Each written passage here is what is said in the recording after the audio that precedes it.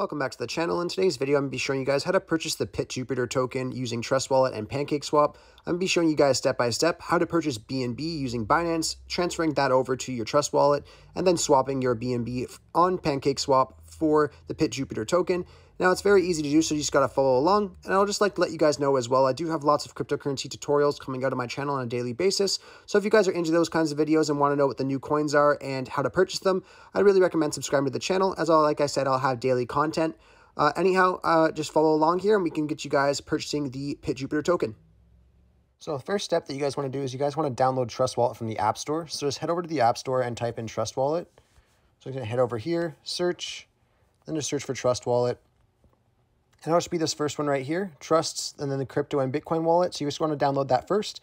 Then obviously you want to make sure that you have Binance or Coinbase or an exchange of some sort, and then create accounts on Binance, which is pretty straightforward. Most of you guys probably already have that, or an exchange that you guys at least have access to. So I'll just leave that as it is. So just make sure you guys download the Trust Wallet first. Once you guys do that, you can exit out of here and open up Trust Wallet. You'll then be greeted with this right here to create a new wallet. So you're going to want to go ahead and click on create a new wallet. And then it's going to let you know here that you have to back up your wallet now, and you will see 12 words that allows you to recover your wallet in the next step. So you just got to click on the bottom here that I understand that if I lose the recovery words, I will not be able to access my wallet. So it's very, very important that you guys do not lose these words, or else you will lose access to your wallet.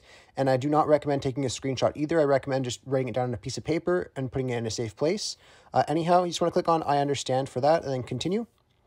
Then here is your 12 words that you cannot show anyone or anything like that. I'm obviously not going to use this account. That's why I'm okay showing it. But these are the words that you guys want to write down and keep in a safe place, or else you could lose all your cryptocurrencies that you have in your wallet. Very, very important. Anyhow, once you're done writing this stuff down, you can click on continue. And then you have to put the words in here to verify the recovery phrase. So just make sure you guys go ahead and do that. And then once you guys put those words in and in the right order, you will see this message here that your wallet was successfully created. That's exactly what you want to see. So you just want to go ahead and click on OK here. And then what you guys want to do next is you want to transfer over BNB or Smart Chain here. So you're going to have to go to an exchange that you either can purchase BNB or Smart Chain, or you already have some in. So I'm just going to show you guys Binance, for example. So we're just going to exit out of here and head over to Binance Exchange. And what you guys want to do on here is you want to either purchase BNB, or you could trade it from another crypto into it. So if you guys don't have anything in here yet, you guys first want to obviously create an account on Binance, but I'm going to assume you guys have already done that. So once you guys are done doing that, you just want to go to a deposit option here. So whether it's a bank transfer or a Visa or MasterCard, you can go ahead and click on that. Once you guys are in here, you guys can just go over to where it says buy. And you just want to switch this over to BNB. And then you just want to choose the amount from your native currency that you guys want to transfer into BNB. So let's just say if I wanted to do $500, I can type in $500, and then it will give me 0.73 BNB. Now, if you're okay with this, you can just click on continue at the bottom, and then it will go into your Binance wallet. Now, to withdraw your BNB, you just want to go over to the bottom right corner where it says wallets. Click on that. Then you just want to scroll down until you find BNB. Once you guys find BNB here, you just want to go ahead and click on it. Then you want to click on withdraw. What you guys want to do now is you guys want to exit out and back over to your Trust Wallet. Click on the Smart Chain. And then you want to click on receive, copy. And this was going to copy the address for the Trust Wallet. Now you're going to want to put the BNB into the Smart Chain because it's going to be a lot easier just to quickly transfer it into the coin that you guys are looking for. So yeah, just transfer the BNB over to the Smart Chain just like I did here. So you just want to back out of here, back over to Binance, and then you want to click on address and paste that address right here. Now, I already have it in my whitelist, so I can just click on it, but you guys are just going to want to paste it up at the very top there. Now, what you guys want to do is you guys want to click on network, and just make sure it is on the BEP20 right here that mine is on. You just want to click on confirm for that, and then you want to click on the amount that you want to transfer. So if you want to transfer all of your BNB, just click on max, or you can click on the amount that you want to type in and just type in the amount that you want. Once you guys do that, you just want to click on withdraw at the bottom here. Once you guys click on withdraw, it should only take about a couple minutes to go over to your Trust Wallet. So we'll just give that a couple minutes, and then you just want to head back over to your Trust Wallet. And once your BNB is in your Smart Chain on your Trust Wallet, all you guys have to do is go over to the first link I have in the description. It'll be over to BSC Scan. We're going to copy the contract address and then paste it into our Trust Wallet, so we'll then add to our Trust Wallet. So if you guys just go ahead and click on that first link, you will then see it'll take you over to BSC Scan here where you see the PitJupiter token. So we can just scroll down here and you just see the contract address right here. So just go ahead and copy that contract address. Then all we want to do is exit out of here and go back over to Trust Wallet. Once we're back into Trust Wallet, we want to go to the top right of the screen where we see the 2 lines and the 2 dots. So we're just going to go ahead and click on that and then paste that address that we got there into here. And we're just going to see custom token here. So we're going to click on add custom token. We're going to change the network over to Smart Chain. And then we're going to paste that address that we got from BSC Scan in here. For name and symbol, we're just going to do PitJupiter.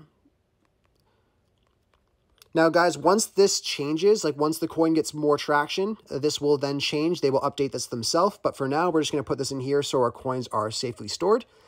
Now, for decimals, we're just going to put 9 and then click on done. And then we're going to click on save. Once that is done, you will then see that in your wallet there. So we can back out of here.